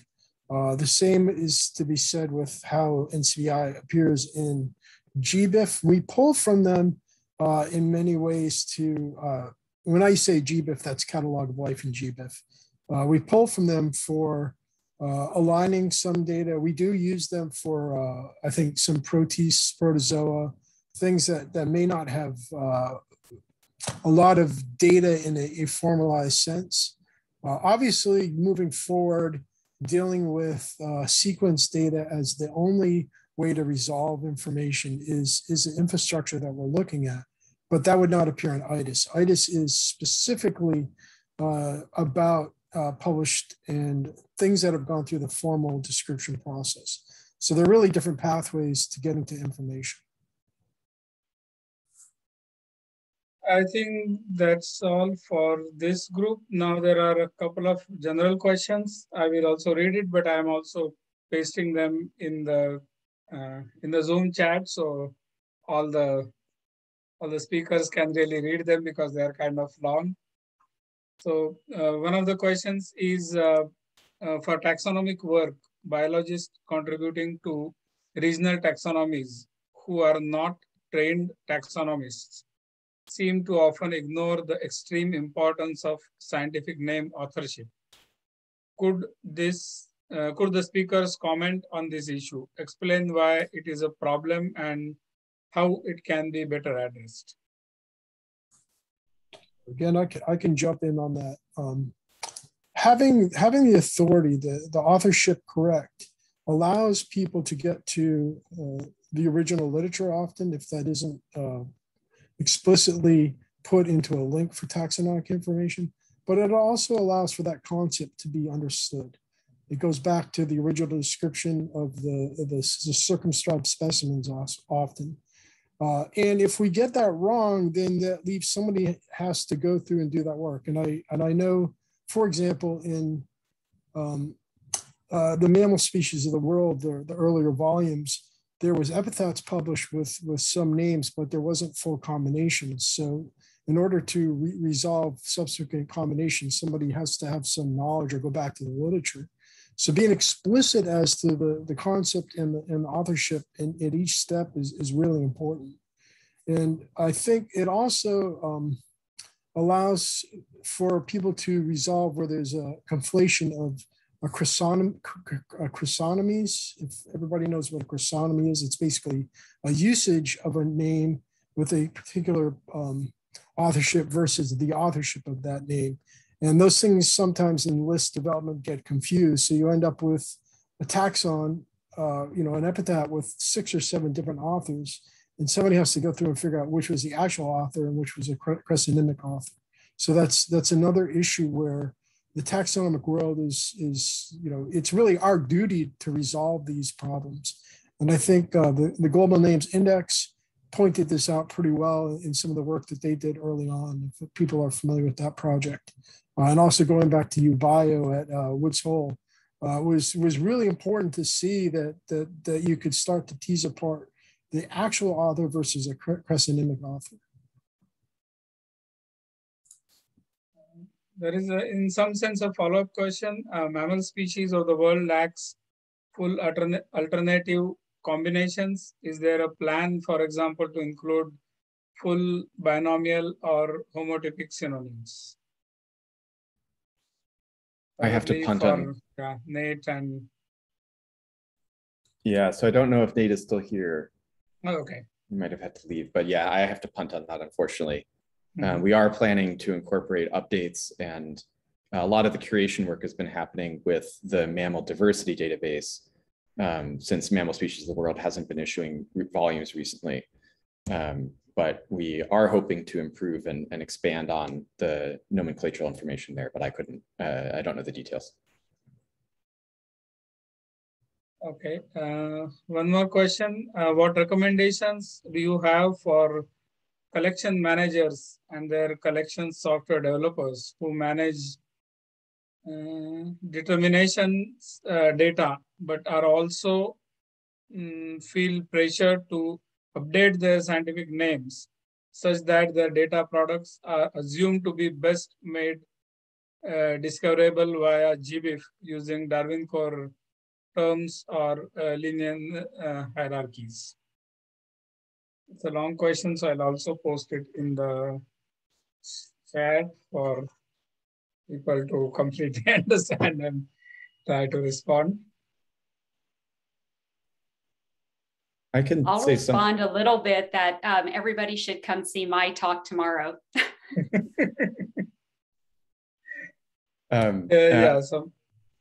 Yeah, go ahead. Sorry, and I can sort of build on that because in the proposal that we're working on, we were collaborating in part with Teresa and Arctos to explore how the computationally generated re-identifications of a specimen with a concept label could then be fed back into the Arctos database. And so without necessarily erasing or losing track of what the original determination had been. And so I think that's potentially like an exciting option potentially, right? To at least be able to say, here is what this updated automated approach would say the new identification is. You don't have to lose what you had before, but you could choose to serve it under that new ID for aggregators such as GBIF. Anyone else wants to add this? I think Deb has her hand raised. Oh, yeah. Yeah, so Beckett, in that vision or anybody else, how does that fit with the human part of the loop where depending on the updates to the names, some of those names being updated may necessitate that the specimens themselves be looked at again. If something's been split, for example, and somebody's got to go look at the specimens to decide which in the categories those might fall into. How do we do a potentially better job of, I was lucky enough to have an expert come and visit my collection and evaluate those, and so now I have that updated information. How do I and maybe this is to you too, Teresa, I guess I'm trying to say, how can we do a better job of sharing expertise? If anybody can think of that. Yeah. If I can answer my idea about it. I think that one thing we can do about this is like if we have a specimen and we have matrix of features for the specimen, like characters, we can do like first degree approximation automatically. Like what I forgot his name now. Yesterday's talk about having automatic classification of species through characters. I think that would be very cool if we have enough characters for a specimen and something suddenly changed. We have a new set of characters, and by these characters we can split automatically huge swaths of data. Like for example, these mice, they could be split automatically in many cases, I think. Yeah, and I think so to address this. So for instance, if through this automated process, we have a bunch of mice that are re-identified. And then we have an expert actually come in and look at the mice and either confirm or deny that. The ability to include that information in your identification. So this was made by whomever, and here's the process they did it, would allow us to stack those IDs. And the expert doesn't necessarily have to do anything to the automated ID. They just create their own that happens to be the same as the automated one. And then that shows me, okay, an automated process and an expert have agreed that this is the ID. Maybe that's the one I should accept versus the 10 other IDs that might be on this one specimen. Yeah, and I think one reason that we were sort of thinking of broader standards for how this could work is because if an expert updates the ID or adds a viewpoint on its classification, and that either agrees with or disagrees with the automated method, that should come back into training data, right? And so the Taxonomic Authority can incorporate that feedback loop potentially to update the algorithm. But that means that it would be more of a continuous data set, right? Where it's curated to a concept perspective, but it's not, it might be inspired by, but not limited to the original publication that authored the concept.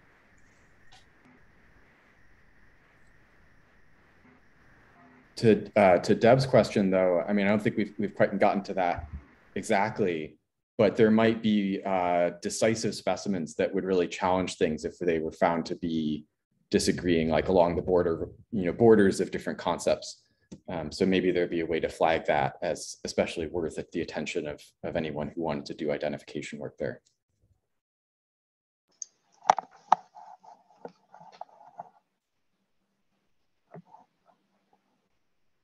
I think we have dealt with most of the questions. One question that we said we'll revisit was this, does the backbone have readily available, downloadable CC by type of license of entire taxonomy file for each of your data set or not is one question that remains, and that also has like other implications of how easily the data could be downloadable if someone really wants the whole taxonomy for some purpose or the other. Yeah, and it was more a basic question we've had. Like, I'm a compulsive merger of taxonomies,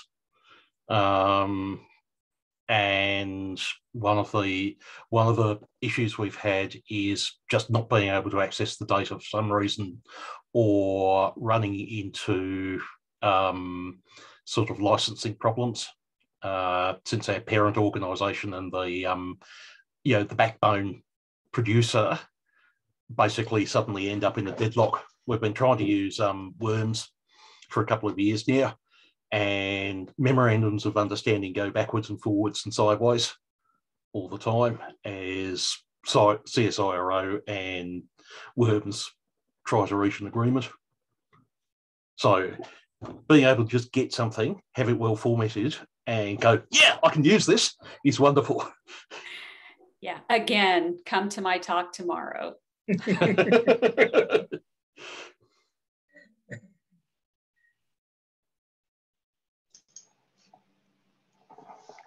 I'd also, to everybody who took on the questions that we've just posed, this is great.